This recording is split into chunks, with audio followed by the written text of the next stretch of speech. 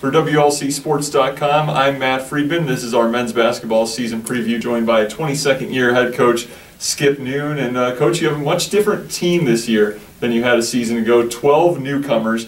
First of all, let's talk about some of the returning players. You have one returning starter, that's junior Brett Luby. You also have one senior in Taylor Klodek. You have Kyle Stells entering the starting lineup. What are some of the strengths of your returning players, and have you seen them kind of take some leadership of those younger players? Well, especially those three guys have done an outstanding job.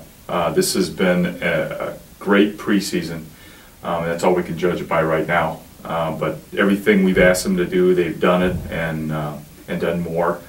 You know, as a player, Brett, we're excited to have him back as probably a little more focal point in what we do. I think at the start of last season, you know, he kind of took a little bit of a backseat to some of the seniors, and by the end of the year, he really had some great games. And you know, what we see right now is he's really worked hard in the off season. I think he's become more of a scoring threat, improved himself physically. It reminds me that he lost a little bit of weight and has become lighter on his feet, so I think that will help him. But yet he's really worked on strength gains, so we feel good about that. Kyle Stells, while he didn't start any games last year, you know, when I sat down and talked with Kyle earlier this week, I said, well, are you nervous for your first college game? And, you know, he gave me the, you know, not really, because I played so much, and, you know, you always told me that you were really, you know, one of our starters, even though you didn't start any games. So, you know, Kyle played significantly for us last year and really has had an off season that is really strong. We're looking forward to watching him.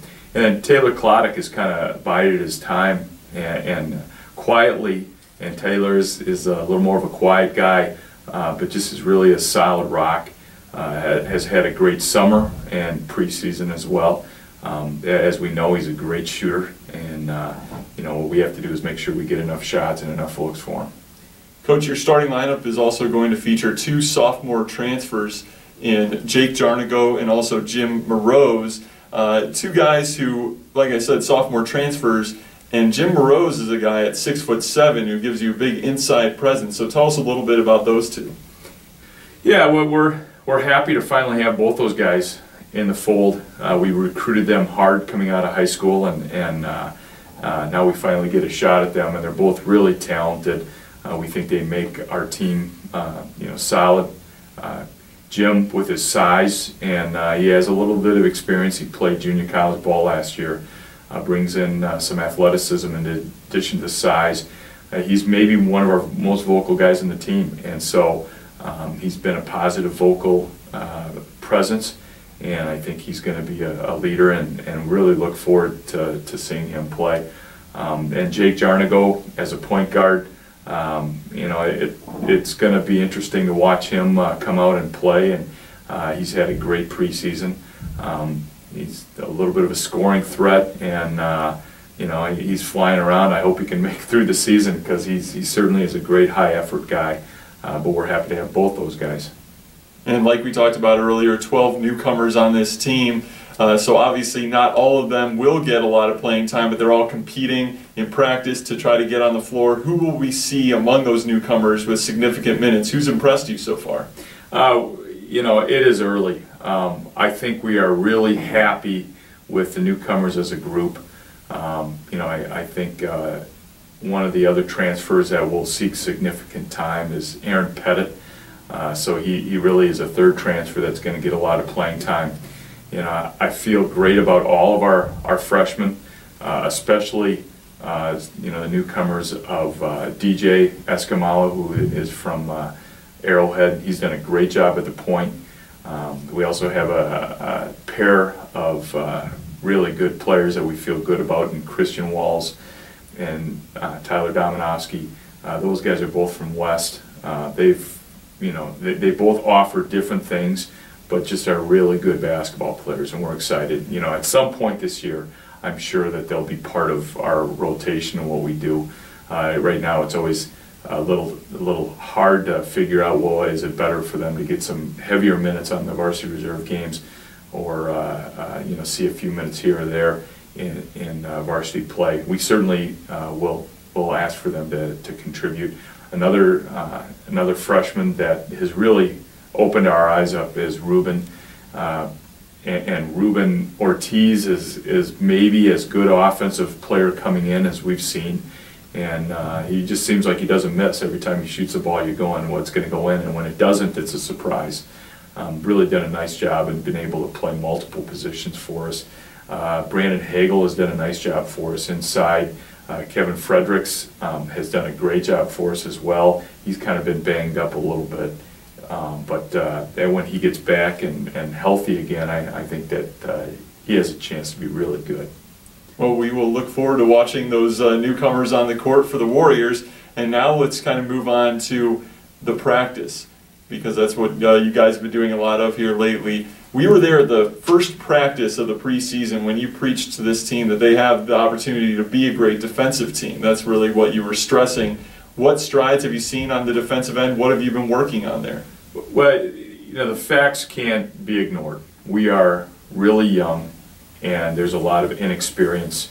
We have a good group of returning guys that now this year are going to be playing bigger roles. Jacob Thorne playing the point guard, 2 guard. Nate Seamers playing 4 and 5. Randy Strutz, and really those 3 guys are big reasons why we think we're going to be better defensively or improve defensively, because all 3 of those guys are really athletic and just make it tough. I think that our defense and our defensive tone will be set over time. It may not be, a work that is beautiful at the beginning, but we think that by the end of the year we'll be really tough defensively, and we think that's going to be the thing that we'll be able to hang our hat on. And outside of just defense, what are some of the strong points that you're seeing with this team so far? Well, I think we're going to have good balance of inside-outside. I think we have 3 guys that can score inside right away, and obviously Brett as a returning player, but both Jim and Nate, this summer and some of the things that we did in summer leagues and stuff like that, Nathan Seamers really stepped forward as a scorer. He can step away from the basket a little bit and hit jump shots. So we think we have good balance. We've always had good perimeter players, and we think that we'll have that with multiple guys. So I think we're going to have some good balance, and I think we'll be able to run the floor. I think we'll have a high energy, fun style of basketball. The Warriors will open their season Friday night at Lawrence. So that is a familiar opponent, your 20th time facing Lawrence in team history. What are some of the challenges they'll present in that matchup? And as a coach, you've been working so hard to finally get this team on the floor for that first game. What are you looking for? Well, they are the antithesis, if I can say that right, of the Warriors. They are veteran. They have one of the top players returning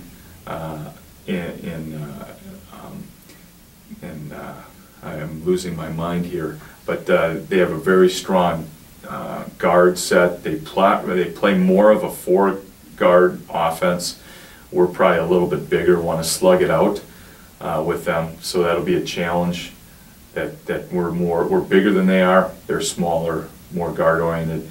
But we're looking forward to a good game. It'll be a challenge because they're well coached and going on the road for a young team. But we're really excited for this opportunity. And final question as we look forward to the 2013-2014 season is the NAC has changed. The conference had played division play. Now they're going back to traditional non-division play. So that means you have 20 conference games, 4 more than you had last year. How does that change your outlook going into the season? Well, it's going to be a survival mode. You're going to have games where maybe you're not at full strength and you got to survive. 20 games is a lot of conference games, and everybody knows that every game means something. And so, you can't get if you win your first conference game, you can't get so fired up because hey, you're on top of the conference. Maybe about halfway in, then you can start saying, okay, who are the top teams? But I don't think that'll be defined for a while. You might see a team that is missing a couple of guys for a window slide down, but then if they get healthy, they'll be able to go back up. We're excited. We think we have a great conference. I think the conference is very, very balanced. Our guys in our team was kind of rated down a little bit because nobody has any idea who we have. So I think that's fair. But I know that we're excited to turn some heads and play really competitive basketball. Once again, that's men's basketball coach Skip Noon. Coach, thanks for joining us and best of luck this season. Thank you, and thank you for your efforts, and let's go Warriors.